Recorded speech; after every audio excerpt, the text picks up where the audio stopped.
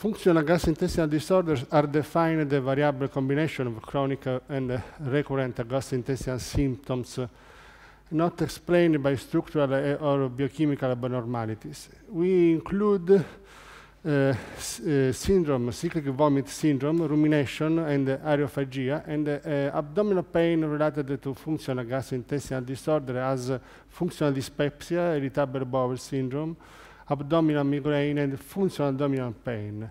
And the last, also functional constipation and non-retentive fecal incontinence.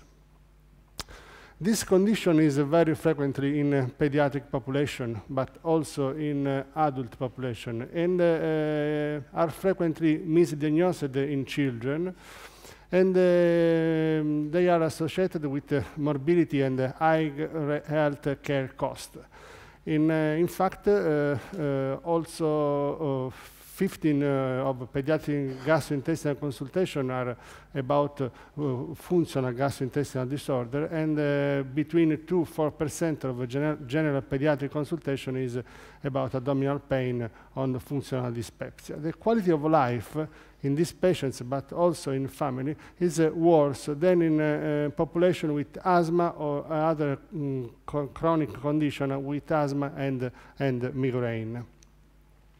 The most important condition is chronic abdominal pain in the functional gastrointestinal disorders or recurrent abdominal pain. When you speak about chronic abdominal pain, now we consider this model where the symptoms are the results about psychosocial abnormality, abnormality of intestinal motility and sensitive motility, and the final results is visceral hyperalgesia. That is considered the most important mechanism in this condition. In many patients, you can see symptoms about abdominal pain or about irritable bowel syndrome after gastroenteritis, acute gastroenteritis.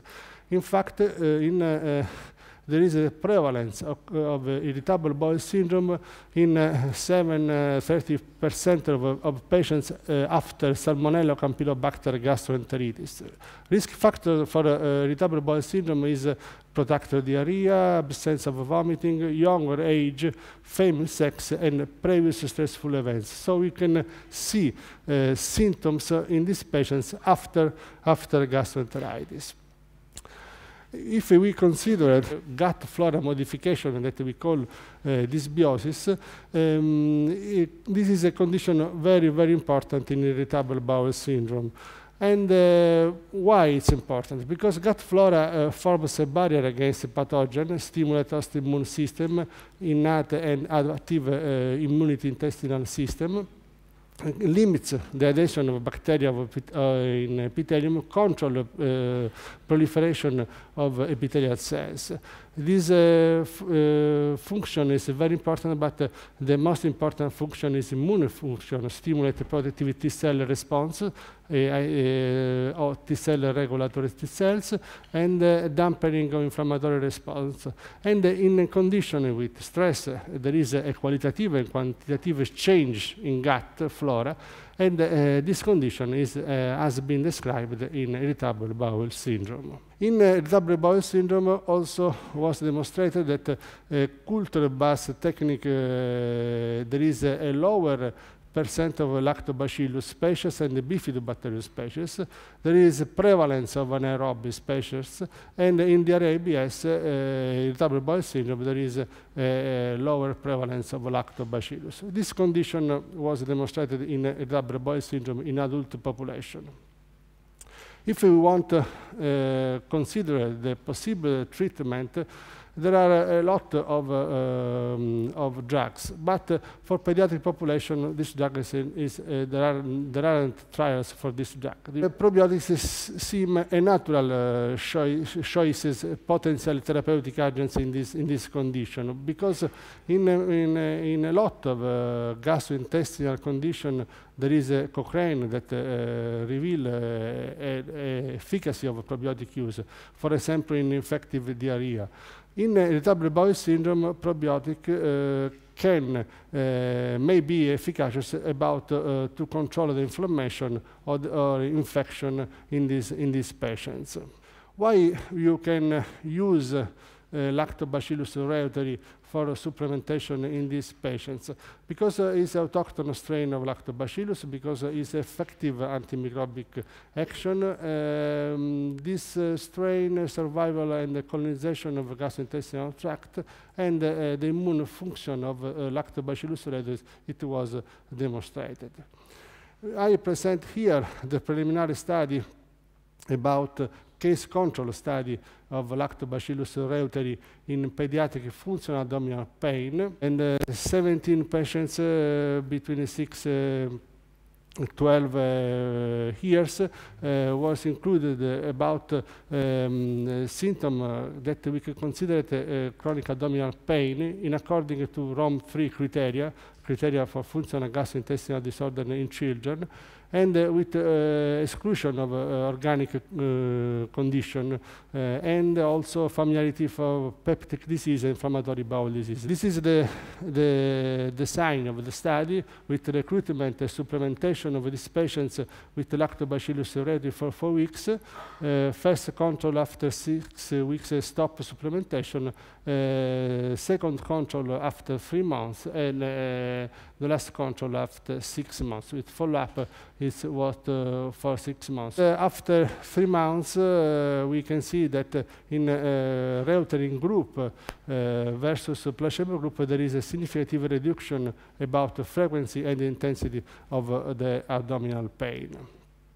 And the results of this case control, preliminary case control study was that in the overall study population, treatment with reuteri compared to case control reduced frequency and intensity of abdominal pain. This result is very significant is after 3 months of follow-up. Last year, we performed another study about these randomized placebo-controlled trials or RCT on efficacy of Lactobacillus reuteri in pediatric functional abdominal pain. This study, patients were randomized to receive Lactobacillus reuteri in matching placebo orally for 4 weeks. This was the design of the study. T0 recruitment at the beginning of supplementation for 4 weeks. The first control after 4 weeks with stop supplementation, and the second control after 8 weeks with clinical condition. The outcome, primary outcome of the study was treatment success defined as reduced pain at the end of the intervention. Secondary outcome was a change of at least 2 phases about intensity of the pain. This was the patients at recruitment. And the results, you can see about intensity of the pain. There is a significant results after 4 weeks at the end of the supplementation, and also after 8 weeks of follow-up. But there is not a real significant difference about the frequency of the abdominal pain after 4 weeks and after 8 weeks.